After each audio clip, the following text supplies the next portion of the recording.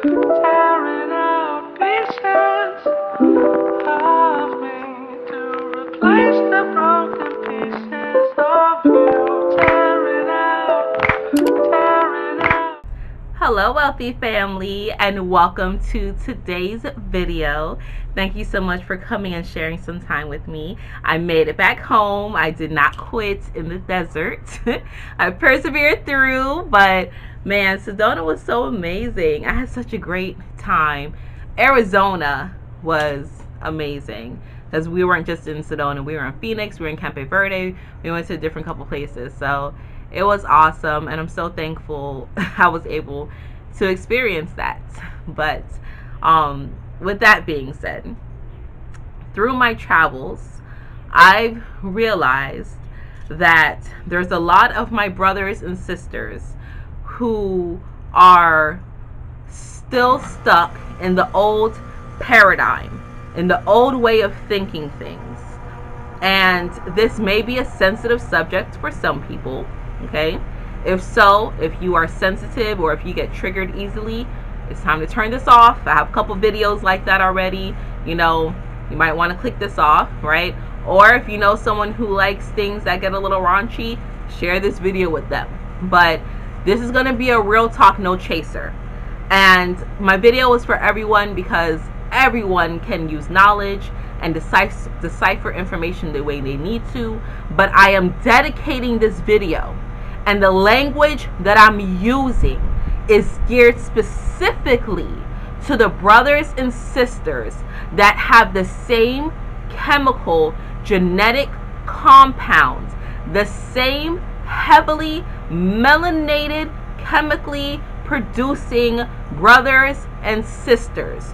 Those who draw their energy directly from melanite, directly from the sun. I am talking to you. I am dedicating this video to you. And it doesn't matter what label you try to classify yourself as. I'm talking to your energy. I'm talking to your spirit, because it's time for us to wake the fuck up.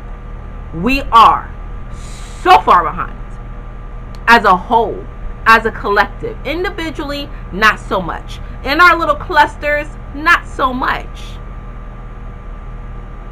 But as a whole, we are so far behind, and we are allowing ourselves to continuously get fucked over with no Vaseline. And I am tired of seeing it. It doesn't hurt my heart anymore, but I am tired of seeing it. And if I can say something, if I can use my platform, use my voice to say something that will help someone snap out of it, then I am doing my due diligence. And I'm doing it only out of love. Out of love. Because I've been there, I've done that. Do not look at me now and see the life that I have now and don't think I've never been through the struggle. I've been in religion, I've been to jail, I've been in abusive relationships, I've been on food stamps, I've had to beg on the street, I've lived in my car. I've done these things. I've had challenges with my children, I've had challenges with my spouse, I've had challenges with my family. I have history that is hidden. There are things that I don't know about myself that I still do question myself about. But I care enough about myself and about humanity to actually want to dive deeper and not just take things at face value. It's time for us as a collective to get it together. It's time for us to get our heads out of our behinds and stop constantly looking for things outside of us to save us. And it's not our own fault. It is no one's own doing. It's 100,000% based on the programming that we go through now, and that our elders have gone through in the past, and that our ancestors had to deal with. And we're carrying all that energy around inside of our being, and it's causing so much conflict. And there's many people that just don't know which way to turn. But the way to turn to deal with this conflict is in. You got to turn inwards. And you got to allow yourself to start thinking back. And you got to start speaking to your elders, as miserable as they may be. Speak to them. Ask them, why are you so freaking miserable?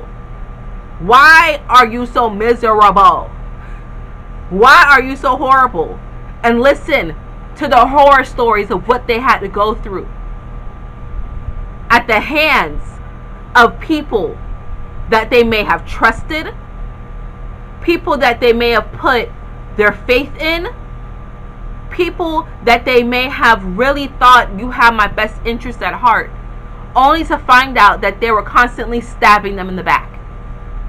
That can cause people to be very bitter. This government does not care about us. This government has never cared about our well-being.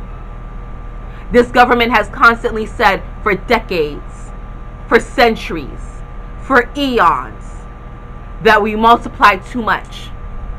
I believe we were once compared to roaches, that we won't die. That's why we have abortion clinics. And other communities have fertility clinics. That's why they put our communities with places that don't have clean water, clean food, in the undesirable places.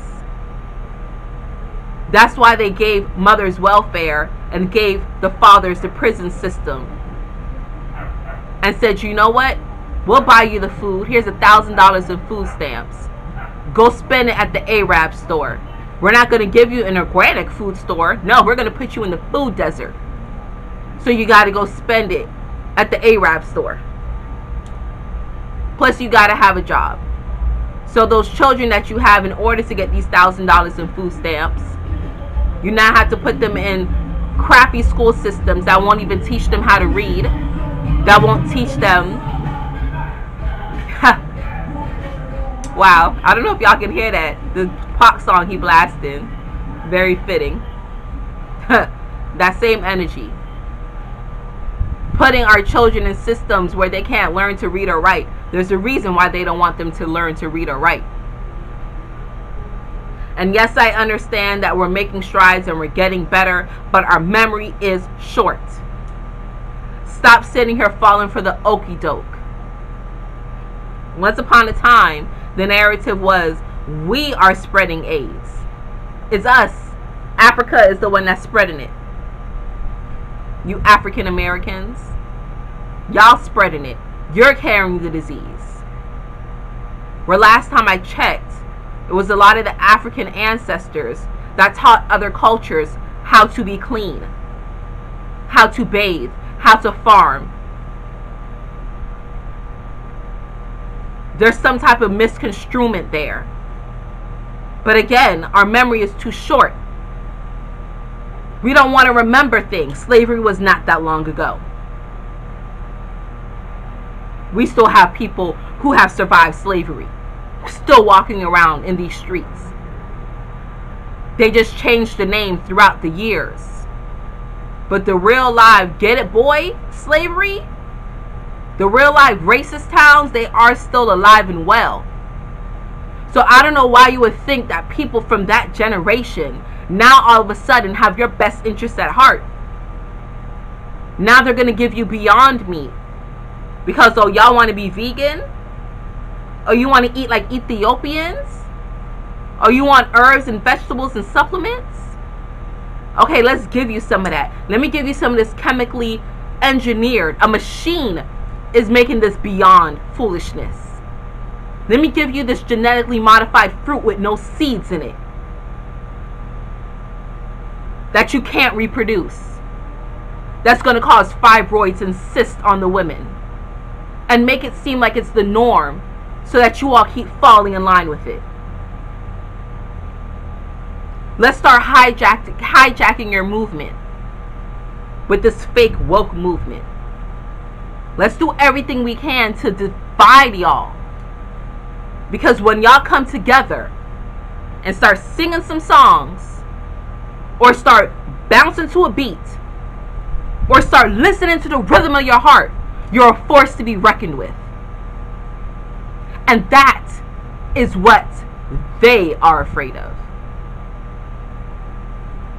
The people that try to suppress us, and I'm not talking about a specific community, because everybody that look like you isn't for you. All skin folk and kinfolk, okay? So although this video is dedicated to my melanin brothers and sisters, because everyone has melanin, but my chemically, those brothers and sisters that share the same chemical compound of melanin and melanite, although this video is dedicated to y'all, I'm still talking to those that support us. And I mean really support us. Not, can I pet your hair support you. Not, I have a black friend, not that. I'm talking about truly support. I'm speaking to you all as well. It's time for upliftment. It's time for us to realize we don't need anyone else. The same neighbor that you're being told to go get shot up for, to save, is the same neighbor that clutches their purse when they see you walk in through the door behind them in your apartment building. Or the same neighbor that wouldn't give you a cup of sugar to make some water, stir it in with some lemon to make some lemonade. Have love for humanity, but love yourself enough first to stop feeling that we have to wait for others to save us. We need to get the solution from somewhere else and start realizing that we are the gods and the goddesses. Every single human being that has an avatar is a direct spark from divine source. We all come from the same energetic source, from the same energetic spark. There's no one out there that is better than us. We just got to go within and remember that. It's time for us to remember that. And stop letting people treat us like dogs. Because we're not a dog. We are gods. We are goddesses. We are creators. And when we unite, we create something to be reckoned with. And they don't like that. The inorganic ones don't like that. So it's time to stand proud, stand tall, say it loud. Yes, that's my James Brown. Love yourself. And stop playing Booba the Fool, because we're done with that. Reach back into the archives. Reach back into those memory banks. And remember all the detriment that has been bestowed upon you. From 2020, from 2015, from 2010, from 1990, remember it. And don't allow yourself to fall for the okie doke anymore. Okay, that's all that I have for you today, wealthy family. I love you all. And until we connect again, stay alert, stay aware, and live in love. Peace.